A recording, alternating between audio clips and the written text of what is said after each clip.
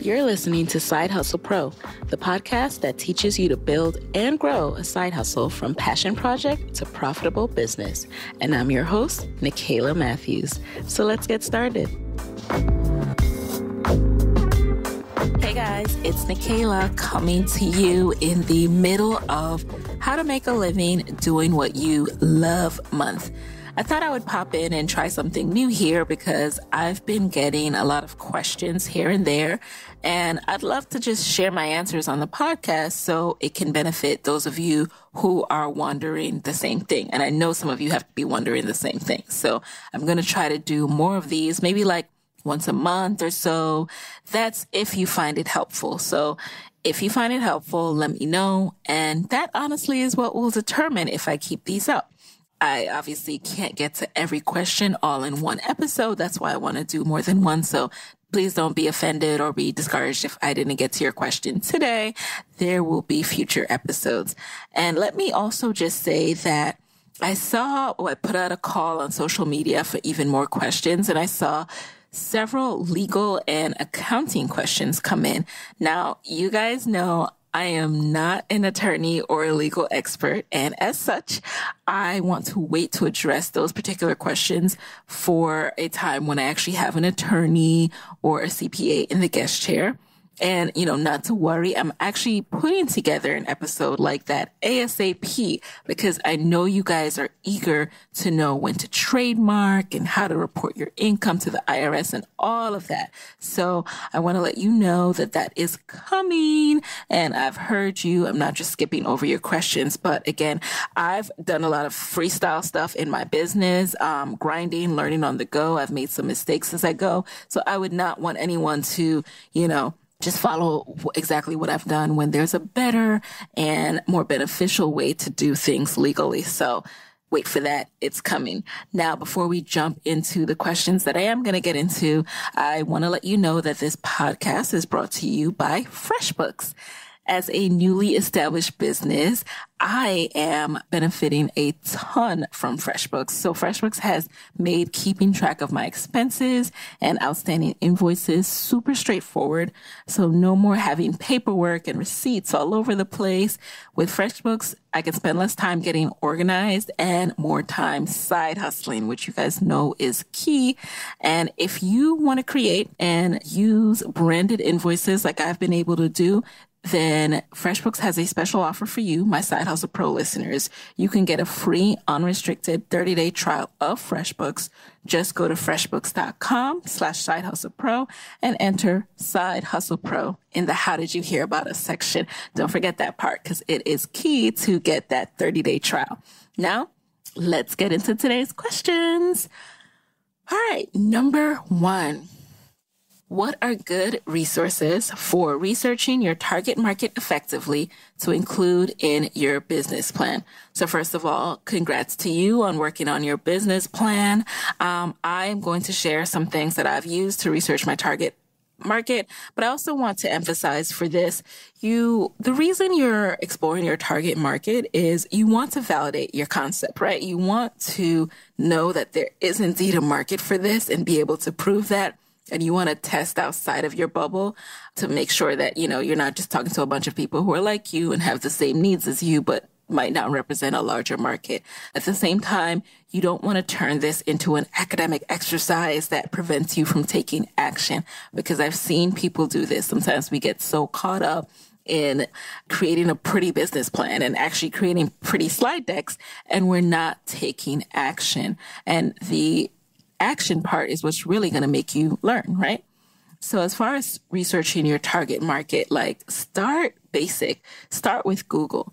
Google your industry, Google the product concept, see what's out there, see what's similar to what you're offering and what kind of people are attracted to this offer. What are the customers like?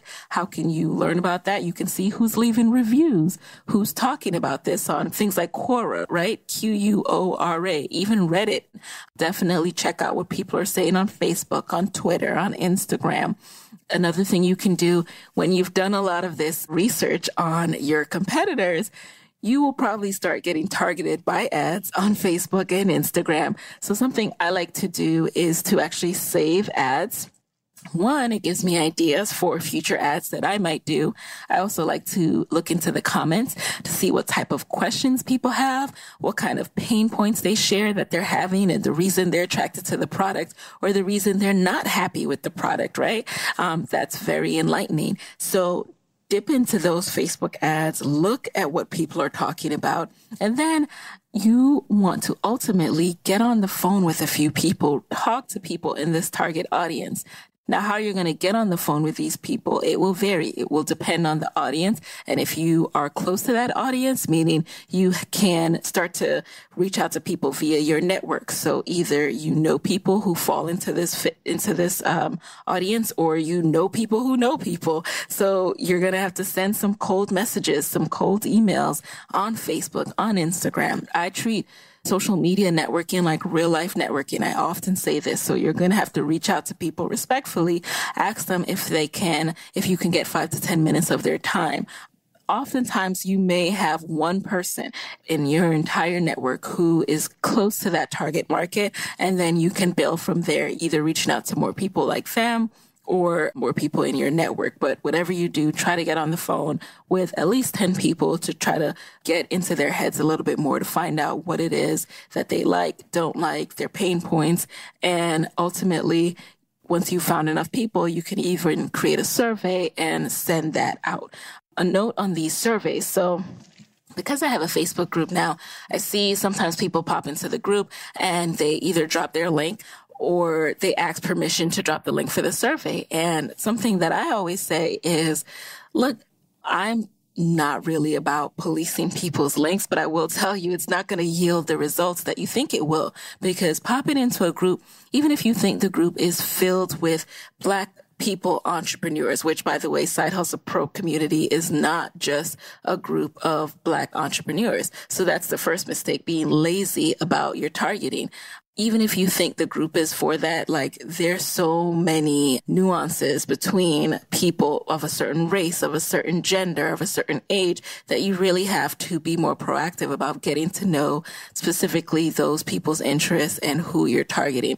So if you join a Facebook group because you think people may be interested in your industry or your product, do still identify a few select people in the group to target and to ask questions. And don't just think like a broad survey is going to help you, because you'll just get back really vague answers and it will not be helpful at all. So I hope that makes sense. What I'm really trying to say is don't be lazy. Take time, reach out to people, get on the phone, and then don't overthink it either, because most importantly, you want to take action based on your initial findings. All right, number 2. Do you recommend having more than one side hustle at a time? I was surprised to see this question come in because I just did an episode on this. So I'll touch on it briefly, but I go into more depth in episode 39, where I talk about why you need to focus on one side hustle at a time. So you need to focus on one side hustle at a time if you want to make serious progress, serious gains in your business. And yes, I think of my side hustle as a business, because it is. And my version of a side hustle is not some people's version of a side hustle, but I always make it very clear that around these parts, Side Hustle Pro is not just something you do for fun. It's something you one day plan to monetize. And as you know, monetizing something takes time and effort, and you can't really be putting in that time and effort on 2, 3, 4 different things, right? You can't really be effective if you're focused everywhere. So that's why you really need to hone in on one thing, get good at one thing, establish your expertise in that one thing, and that builds up credibility for when you start something else. You'll see oftentimes that a lot of serial entrepreneurs, they went in and laser focused on one business for several years before they sold it or moved on. And then as they're building out their next business, they have credibility. They're known as the founder of X, and they've pivoted into this next thing. But the fact that they focused and did so well building up one thing adds to their credibility to do this other thing. And just keep in mind that you don't want to be this Jack or Jill of all trades and master of none. So again, I go into even more depth in episode 39. So if you didn't hear it, go on over and check that out after this episode. Next question. What are the other measures to use aside from profit to know when it's time to leave your full-time job? Ooh, this is a fun one. Okay. So this really depends on you and your risk tolerance.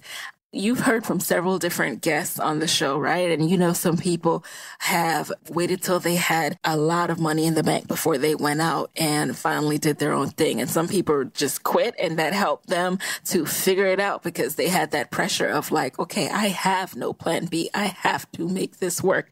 So a lot of times when you leave will really depend on your risk tolerance. But I would say if it was me, and, to answer this question from my perspective, I think you need to not just think about profit, but also think about what's your savings goal? Like, how much do you want to have in your rainy day fund? Should something not work out? Should something go wrong? Think about that. And then if you know that you have a low risk tolerance, set a goal, work towards that goal, and you'll feel that much more comfortable when it's time to leave. And then in terms of when it's time to leave, you mentioned profit. Well, I would say cash flow is greater than profit. So when you say profit, I'm not sure if you're referring to you were profitable for a couple of months and now you're feeling good. Well, what is the cash flow of your business and income projection? Like, are you going to be profitable from here on out? For like, what kind of business model have you set up so you can ensure that you can rely on profit for the foreseeable future? So that's something I would have in place before I made any plans to leave a full-time job. And also know what the market needs. Just be extremely confident in yourself and knowing what you can offer to monetize should something go wrong. Like I said, again, if you have to go back to the drawing board, rely on savings for a little bit and pivot, know what it is you're going to do to monetize and to make that income each and every month. So with these things in place, those are the other measures that you can use to assess when it's time to leave. Next question. I'm going to try to get to a few more of these, so pile them in here. All right. Number 4, what's the most efficient way to market your side hustle? That's an easy one. Using social media. Like, social media is such low-hanging fruit. It's there. It's free. There's so many ways to experiment and learn what's working, what's not. All you have to do is read, and all you have to do is try. All the information is out there. And I, again, treat social media networking like real life networking. Really start learning about marketing. So I can't sit here and tell you, oh, just put up, 2 Facebook ads a day. Boom, your business will have all the marketing it needs. No, you have to really start to spend time learning about how to market, not only how to market, like, what is marketing? What is the psychology of marketing? And then what is the best lane for your particular business? Now, I'm someone who I've studied marketing. I've worked in marketing for a number of years, and I still study what's going on in the industry. So, for example, as soon as I learn something and really feel like a master at it, I am happy to put my knowledge out there. That's why I've created my Master of the Gram course, because I'm so confident in what I've been able to do and use Instagram for as a marketing channel. However, something that I'm still learning and perfecting my expertise in are Facebook ads. So I want to be able to learn as much as I can. That's what I'm currently focused on. And then I'll be able to share, okay, this is the most efficient way to use Facebook ads. But at the moment, I'm investing in really learning about that. So I'd say, number 1, look into social media, choose a platform, start with one. If it's overwhelming, learn everything you can about that platform. Test everything you can. And I guarantee you, you will reap what you sow. Like, there's no way that you won't start to see progress if you truly invest the time in learning and testing. Now, I'm going to also answer this second question, which is from a different person, but I think it ties in nicely to the whole idea of marketing your side hustle. So this person asks, how do you get the word out if you aren't using social media? A few people have asked me something similar to this, and my response is, why aren't you using social media? I I'm a little dumbfounded. Like, if you have an aversion to social, you have to push past that. And let me tell you why.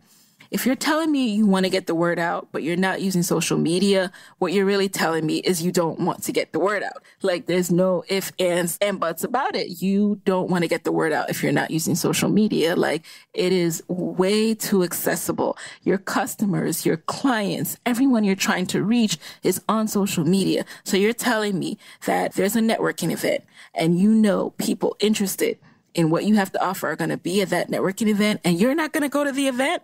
That's what you're telling me. You have to use social media. Again, if you are overwhelmed by it, choose a lane, choose a channel. I have no qualms with saying, like, look, I don't have time for Snapchat anymore. Instagram came out the gate and their stories are fire. I love it. And I'm focused on Instagram still. Like, you won't find me on Snapchat anymore. You won't find me on Periscope anymore. I just don't have time for it all. So I've chosen my lane. And personally, for me, in my business and what I'm trying to accomplish right now, it serves that purpose. If it ever stops serving the purpose where it's a great marketing channel for me, then I'm going to pivot. But that's one way that I recommend to not feel overwhelmed. And that's one way I recommend to organically get the word out. Word of mouth. And even the phrase that you've used, get the word out. This is not like a rumor. This is not a party. Like, your business is serious and you need to take it seriously. And it's not something that you want to spread via word of mouth. If it does, that's cool. That's awesome. That's the cherry on top of the icing. However, you can't depend on or measure word of mouth. Whereas with social, you can measure that. You can see what kind of posts potential customers interact with the most. And if you want to, you can even invest in advertising to test out some of your hypothesis about where your customers are, what they interact with. You can start to see even deeper insights into who your customers are. It may surprise you. Then you also get feedback on your social media, your Facebook and your Instagram ads, and you start to see what customers are liking, what they're not liking. So for those of you who want to get the word out, please start using social media. Again, I think of it as low-hanging fruit. And if you are interested in the Instagram stuff, head on over to the Side Hustle Pro Facebook group, sidehustlepro.co/Facebook, so we can talk more. If you're, wanting to take it to the next level, I do also have a course. And yeah, that's all I can say. Check out sidehustlepro.co/master the gram, because I want you guys to win. And so I feel passionately about this stuff. Like, you are leaving money on the table if you're not using social. All right. The end. Next question.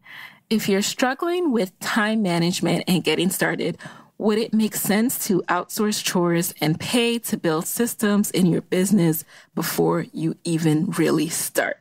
Okay, let me break this down into part A and B. So part A is, if you're really struggling with time management, would it make sense to outsource chores?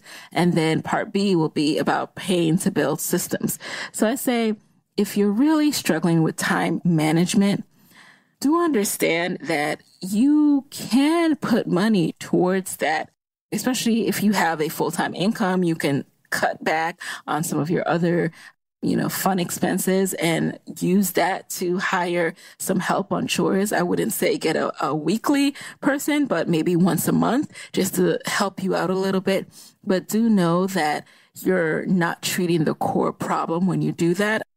And this is not to look down on anyone who gets a housekeeper, because, I also have invested in cleaning services once a month because it does get overwhelming to try to balance chores and everything else. However, do know that the key issue that you should always be trying to get better at is that time management. Like, you can't pay and get a quick fix for that. You have to keep on working on, how can I be better at managing my time? How can I learn to wake up earlier? How can I work to be more efficient at work so that I can leave on time and then spend 1 to 2 hours after work doing X? If you have kids, then, that's another layer to work around their schedule and then, fit in even more time. That could be staying up later. Whatever it is, the time management piece is what you should always be trying to solve for. And then, yes, it is okay to start outsourcing chores if and only if that means you will invest more time in your business, which will then allow you to monetize and make that money back. I really caution against putting a lot of money into your business with this idea that, oh, I'm going to make it back soon. I'm going to start making money soon. It's okay. Because what you'll find yourself with is a whole bunch of expenses. And by the time you do get that first check in your business, all of it's already pre-assigned to some bill that you have to pay back, to some credit card that you have to pay off. So do be careful with going down that route. Now, to get into part B of this, you say, would it make sense to pay to build systems in your business before you even really start? I say build your own systems. What systems are you referring to? I'm going to assume you're talking about, some things like some administrative systems, right? A workflow systems. Well, number one is, in order to get the most from someone who you pay for, you really need to be able to teach them how to do it down pat. Like, this is what I want. You need to be able to explain what you want. And the best way to do that is if you've built the system yourself. Now, this person that comes in might come in and revamp and might, make the system even better, but you should have a base understanding of the systems that work well for your business and for how you work and for how, you operate. So do that yourself. And again, with that time management piece, discipline yourself to do it on your own for a while until you have the very beginning stages of income on the horizon before you even think of paying to build those systems, because it becomes very tempting to outsource everything, to pay for everything. And soon you'll just be paying for a lot of systems and processes and staff when you don't have income coming in. All right. I was also talking about this with Moyo the other day, and he recommends 2 books. It's really about time investment more than anything. So the books are The E-Myth Revisited by Michael Gerber, and then Work the System by, I forget who that one is by, but when I find out, I will put it in the show notes. Alrighty. Number 7 is how to avoid conflict between your side hustle and your 9-to-5. All right. This is one that I realize is also an episode. So I talk about how to side hustle and not get fired in episode 43. And that's all about how to side hustle and avoid any conflict with your 9-to-5. So check out episode 43 when you get a chance. My key theme there is you have to set up your hours when you're side hustling, and it doesn't have to be something super intense either. Even if you just put up side 1 hour in the morning, 1 hour at night, or 1 hour in your lunch hour, 1 hour at night, that's 2 hours a day. You add that up throughout the whole week. That's 14 hours, and you can get a lot done on your business. It's 14 hours. So instead of thinking of it as like being worried about it being a conflict, think about what you're doing outside of work. All right. Number 9, we're getting close to the end for this go round of Q&A. And this has actually been really fun. If I didn't get to your question, just remember, I have a lot of questions. And so I'm going to start doing these episodes more regularly so that I can address more. But don't be offended if I didn't get to it this go round. All right. Number 9, how do you recharge when you hit a wall in your side hustle or life in general? Okay. So the way I recharge is I have a do nothing period of my day. I think sometimes people think that I'm side hustling around the clock, and actually that is not the case. I would go crazy if that was the case. For me, Saturdays are actually my reset days. So I usually try to accomplish one major task on a Saturday, but then after that, I'm relaxing. It's also my cheat day, on my fitness plan. So I'm relaxing. I'm having a good meal. I'm hanging with my honey, and I'm not grinding like I do Sunday through Friday. So that is what I would recommend as well. Don't put pressure on yourself to do like you see on some of these ridiculous memes that go around on social media to grind around the clock. No, give yourself permission to rest, and just don't let that rest spiral into multiple days, like similar to a cheat day. Like, have a cheat meal or two. Do not turn it into a cheat day or a cheat month, because then you become even more stressed. And, that's when you really need to recharge, when you have let procrastination put you in a hole of being backed up with work. So give yourself some time, but don't let it spiral so that you won't get backed up.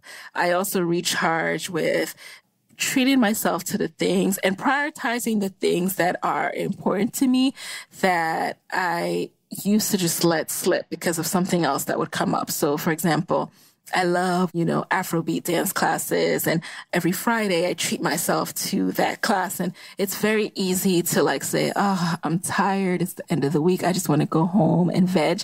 And that does happen sometimes. And there's nothing wrong with that if that's what I need that day. But for the most part, I also need this high energy class that helps me to release these endorphins and just, end the week on a high note with joy. So those are the kind of things, those self-care practices that help me to recharge and just remember that, life is more than just being hunched over a desk, grinding it out, answering emails, recording. It's about letting loose and just enjoying the moment and experiencing pure joy sometimes. So that's another way I recharge. I treat myself to the little self-care things that make me happy, getting my nails done, getting a pedicure. So identify the things that make you feel just that moment, just at peace, and treat yourself to those things once a week. I'm not talking about ODing, you don't need a facial every week, but the small things that will make you happy, and they shouldn't even have to cost a dime. So there you have it. One other thing, I also try to get really deep sleep at least one day a week. So in general, I've been trying to get more sleep each and every day, but there's at least, it's usually Saturday, Fridays into Saturdays, or Saturdays into Sunday, where I just sleep and I get, at least 8 to 10 hours. I am knocked out, and that helps me to recharge and get ready for the week ahead. And then last question for now is, how do you stay motivated? What and who inspires you? Wow. I ask the who inspires you question of a lot of my guests, and I always think man, that's such a hard question. What would I say? So here's my chance, I guess. I'll start with the first part. How do you stay motivated? So knowing I'm not where I want to be keeps me motivated. And I don't say that to sound selfish or ungrateful. I think, when you're really ambitious, you're always aware of that next level or the next stage that you want to get to. And so that's always how I've operated. And that's what's helped me from becoming complacent in life. So what motivates me is knowing that next level that I want to get to. So I set really big goals, and I've started keeping my goals. I've always written the goals down, but I've started keeping them really close. So I keep a version of my goals in my wallet. And whenever, I'm having a down moment, I just whip that out and I look at it and I refresh. And it helps me to remember my why, what's the long term that I'm pushing to get to. So actually write down your goals. I highly recommend that. Keep them close. And knowing that is what keeps me motivated. I know that one day I want to be able to be working from a beach, not having to ask anybody for time off, and, be able to travel whenever I want. And knowing that I'm not there yet keeps me motivated. And then the second part of this question, who inspires you? Oh man, I thought I was buying time and that I would have a response to this by now, but a couple of people inspire me. So number one are my parents.